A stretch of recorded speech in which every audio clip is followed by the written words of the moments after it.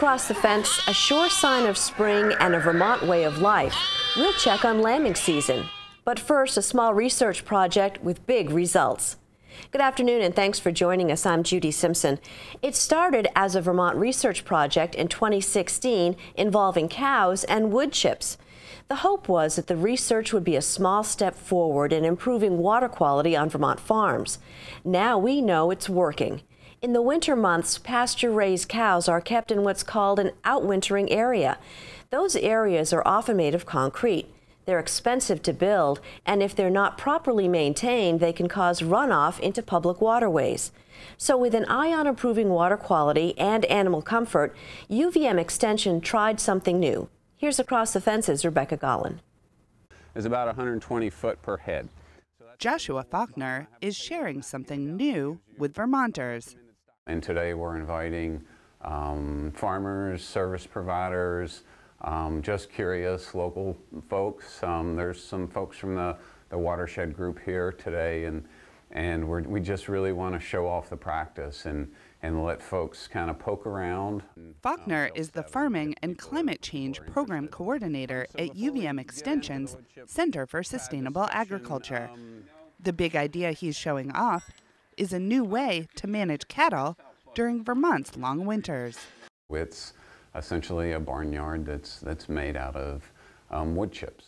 It's a little more complicated, but the gist of it is that farmers use a thick layer of wood chips instead of the gravel or concrete that are the norm in heavy-use areas. When farmer Doug Kenyon was looking for options, he teamed up with Faulkner and UVM Extension to try something different. That turned out to be Vermont's first wood chip pad. I was apprehensive at first, quite a bit, but we need to do something to start complying with the regulations that are coming down. Faulkner first worked with this type of system in West Virginia and thought it would be a good fit for some Vermont operations. Having this one here in Waitsfield, adjacent to the Mad River, has given him the chance to do the water quality testing and environmental monitoring that will determine if the model is viable for others. So far, he's been impressed with the results. It's pretty innovative. This is only the third one of these that's been built in the United States, so it's pretty new. It's a different way of thinking about barnyards. It's a different way of thinking about wintertime cattle management. So it's new. It can be used in beef systems. It can be used in dairy systems. Beverly McMullen came to see this setup in action. She's interested in whether this approach could work on horse farms. I thought that perhaps there would be some application for horse farming of this system that has been designed and built here at Kenyon's farm to alleviate mud and in high traffic areas, particularly in the spring, on horse farms, because that has been a problem in the past. McMullen thinks the practice has potential, and as a member of the Vermont Horse Council, as well as the Vermont Farm Bureau, she plans to share the information with her networks. Across the Fence's Keith Silva caught up with Faulkner and Kenyon shortly after the wood pad was installed in 2016. We want to see how these perform in these really cold winters that we have here in Vermont. So we're still learning, but by all accounts, it's 5 degrees today, and things look like they're working really well. So we're optimistic. The cows are standing on about 12 inches of wood chips. Below that is a layer of drainage stone and piping that flows out to a nearby drainage pond.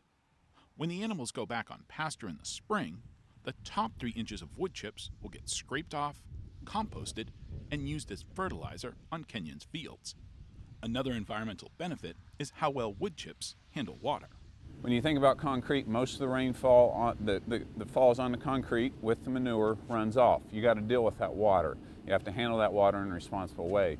When it rains on the wood chip pads, those wood chips soak up a lot of that water, and then they re-evaporate it, and they kind of act like a sponge.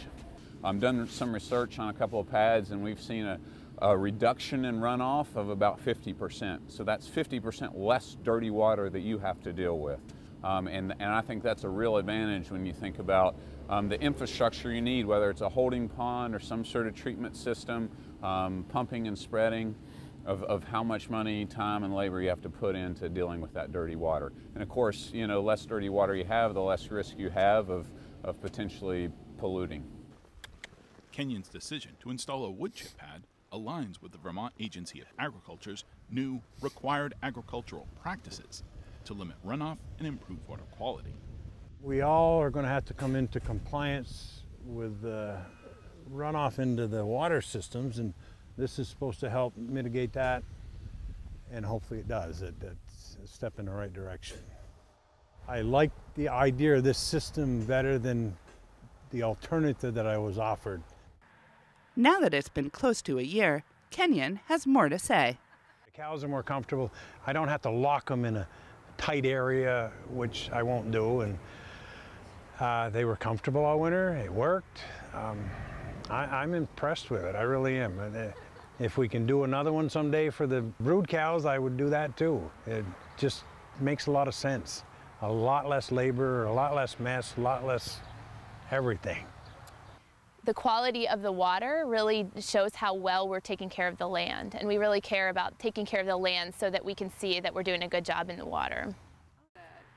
As executive director of the Friends of the Mad River, Corey Miller is keeping an eye on how things are going here. Doug's trying something new, and it's exciting, and it seems to be a win for the animals and for the environment at the same time, and that's exciting. And I think it's something to see how it goes, and if it's possible that other farmers might be interested, that could be really neat. Miller is looking forward to getting more information on the long-term and economic implications of using the system. Economically, I'd be interested to know how much it's going to cost, and if it's something that's sustainable over time, or if it's too much of a burden to the farmers. I'm intrigued by the long-term maintenance costs, and if it's worth, if the additional costs are worth the reduced labor, it could be an exciting thing. Another economic boost could be for Vermont's timber industry in producing the wood chips. That possibility brought UVM Extension's Chris Lindgren, who focuses on forest product businesses.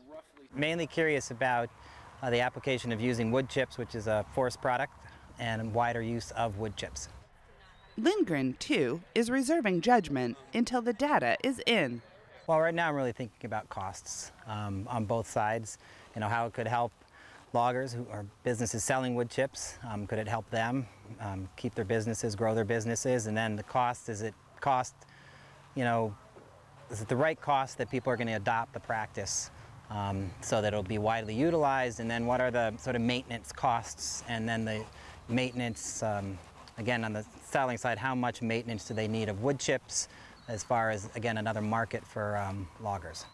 Faulkner hopes that by seeing these new practices in action, the farmers and industry representatives here will help spread the word. The wood chips aren't suitable for every operation, but Faulkner believes it could be just right for some. I think this could work on a lot of farms in Vermont. You're always constrained with some engineering practices by the site. You know, if there's shallow bedrock or high water tables, things like that. I mean, there are going to be those situations. But really, you know, I think it can work on a lot of farms, and especially some of our smaller farms and some of the medium-sized farms. I think it's a really good fit for that. It's a Vermont, I've said this before, it's a Vermont scale practice. As for Doug Kenyon, he has some advice for farmers who are interested. If they could put one together and it helps the environment like they're asking us to, then try to figure out how to do it and get an engineer to help you design it with the soil that's available and the amount of animals you want to keep. Look into it at least. Bringing Vermont-sized solutions to Vermont businesses and helping farmers think outside the box. In Waitsfield, I'm Rebecca Gollin with Across the Fence. Thanks, Rebecca. Our next segment involves a retired extension livestock specialist. Longtime viewers will remember Chet Parsons. For decades, Chet was known around the state as the sheep guy. Even though he retired a few years back, that doesn't mean Chet's been put out to pasture, not unless he's tending his own flock. Just recently, Chet welcomed some new members to his flock. And a warning, those new members may be too cute for their own good. Here's Chet.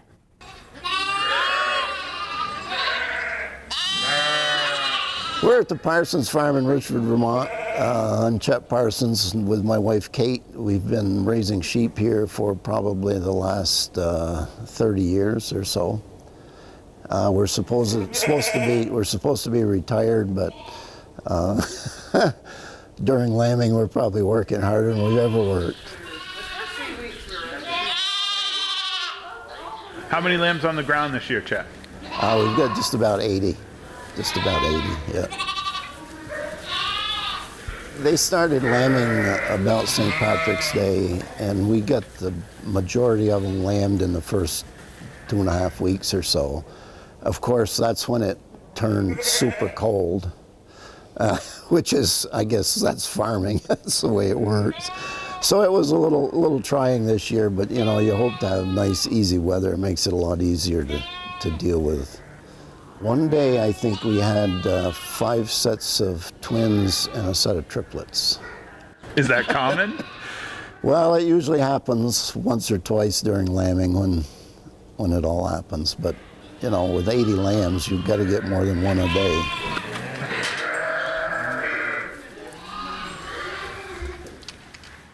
Between my wife and I, we spend quite a lot of time in the barn when they're lambing. You know, you've got to make sure.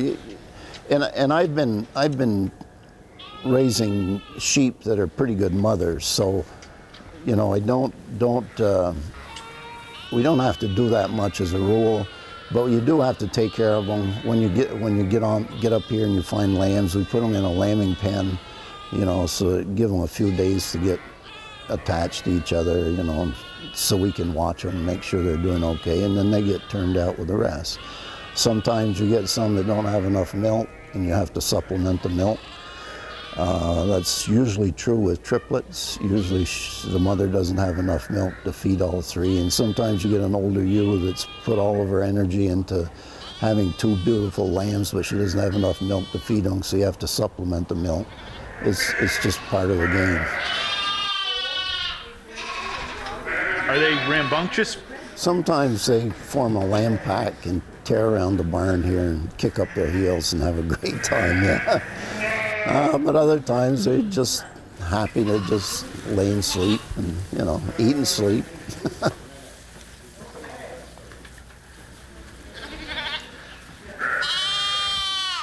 The singles that really grow fast, you know, they'll be ready for market in probably 5 months or so. The majority will be more like 6 or 7. And then there'll be some stragglers that'll drag later than that, but yeah. But our plan is to get them up and going in good shape before grass gets here. And then when grass gets here, because they're pretty much totally grass-fed and grass-finished. I don't feed any grain. I do feed some alfalfa pellets. Right now the lambs can get in the creep and get alfalfa pellets if they want. And when the mothers are in the lambing pens, they get a little extra in the form of alfalfa pellets, but I don't feed any grain. Well, if you think you're going to get rich doing it, don't do it, because it's a challenge. But and another thing, there aren't good markets available, so you pretty much have to develop your own markets, which we've done over the years. And that's always a challenge. Most farmers like the idea of raising animals. They don't like the idea of selling their product. So sometimes that's been a challenge, but we've been at it long enough, so we do pretty well.